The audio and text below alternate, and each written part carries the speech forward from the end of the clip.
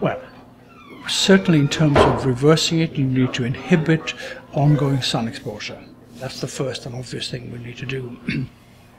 There are topical therapies that we use, such as the retinoids, that have been shown to reduce pigmentation, encourage collagen production, to smoothen the skin.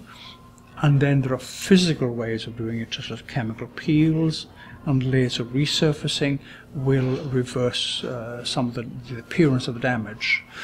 There's no good evidence that these physical procedures prevent completely. You can't eliminate the risk of skin cancers from previous sun damage.